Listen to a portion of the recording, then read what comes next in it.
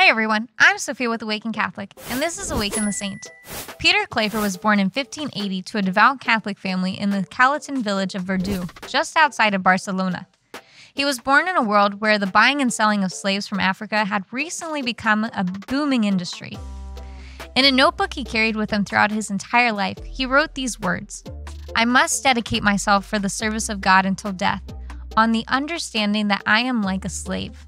How true these words would ring in his life later on. Upon his graduation from his university in Barcelona, Peter joined the Society of Jesus in Tarragona, studying with them for the 8 years before answering the call to a new life as a missionary priest in the Americas. In 1610, he arrived in the Spanish colony of Cartagena in the new Kingdom of Granada. Before becoming a priest and beginning his mission work, he spent the next 6 years studying theology.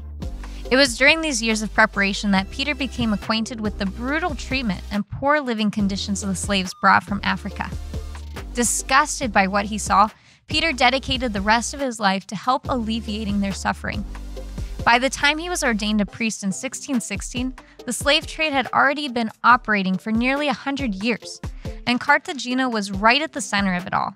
10,000 slaves came through the port every year, transported in tightly packaged ships with such unimaginable conditions.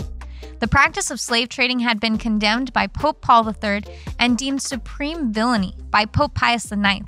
But despite the church's strong opposition, the slave market continued to thrive. Accompanied by interpreters and armed with food, cloaks, and medicine, Peter would walk right onto the ships as they docked. Entering the filthy, disease-ridden holds, he offered relief to the poor, frightened souls who had just arrived. He not only met them on the ships, but also would visit them in the slave markets and on the plantations, always offering necessities, comfort, and the joys of the gospel. Over the next 40 years of his ministry, an estimated 300,000 slaves were baptized as a result of his efforts. He became quickly known as the Apostle of Cartagena. Sadly, the last 4 years of Peter's life were spent in illness, unable to leave his room. He was neglected and poorly treated by an ex-slave who had been hired to care for him. A true image of Jesus, Peter accepted the abuse from the very person he had dedicated his life to save. He died in 1654 at the age of 74. St. Peter Claver's story is certainly one of heroic virtue. He chose to leave forever the home he knew in Spain to minister to the people that he had never met in a land he never even had seen before.